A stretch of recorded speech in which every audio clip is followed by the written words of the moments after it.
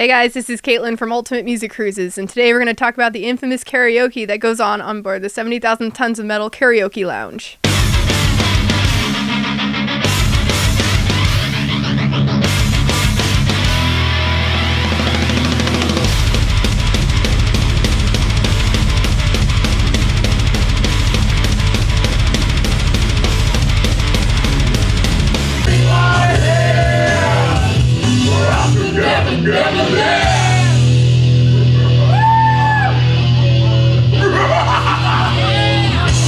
Oh, you know the drill. If you want to sing a song, come on up. Let me know what it is. Have me one little slips. Do whatever you want. I'll play it for you. Carrie King? Karaoke. Yeah, I did. I sang with Guilty. Yeah. Alexi Leho, the amazing guitar player singer from Bodom, of course. We did Turbo Lover by Judas Priest, and I think we held hands for a little bit of it too. It was awesome.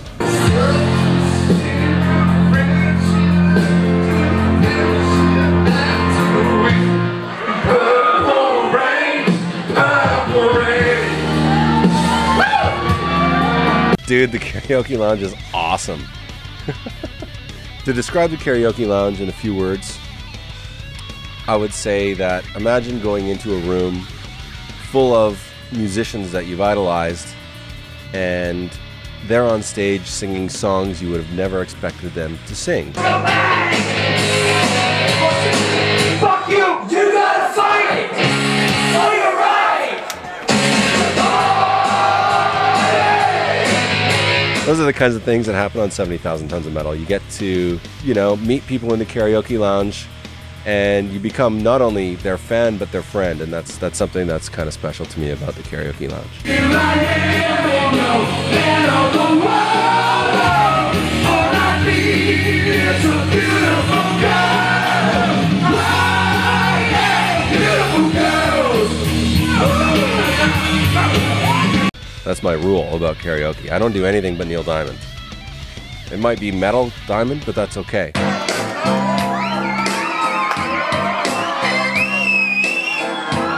I think it was pretty funny, like seeing what people belt out.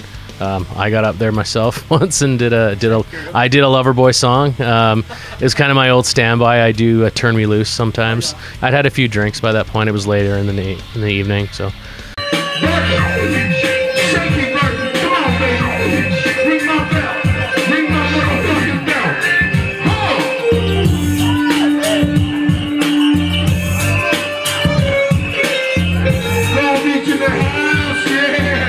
I'd say that the most I did was probably provide moral support for Russ Allen, the singer of Symphony X. He was doing some karaoke. Aside from him being an awesome vocalist, and seeing him do karaoke was amazing. And also seeing Tom, the vocalist from GloryHammer, who he was singing Run to the Hills by Iron Maiden, and everyone's like, who is this guy? And it's like, oh, it's the vocalist from GloryHammer, and the guy's just fantastic. So really, really cool to be in the karaoke lounge. Even if you're just watching, you don't need to sing. Like, there's people from bands, there's cruisers, there's everybody who's getting up there and showing everyone what they got. Yeah, there was a guy in a banana suit who was passed out in the karaoke lounge. I'd say that was a highlight. No, the highlight was definitely singing and watching band members participate and do karaoke together.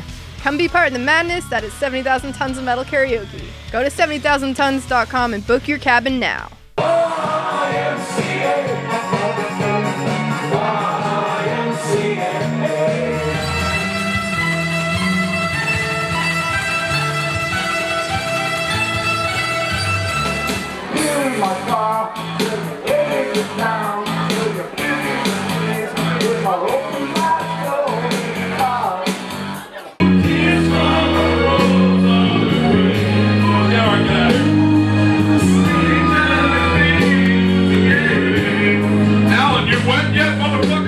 And remember, what happens in the karaoke lounge stays in the karaoke lounge, especially if I'm doing it. Because I've done way too many things in that lounge that no one needs to know about.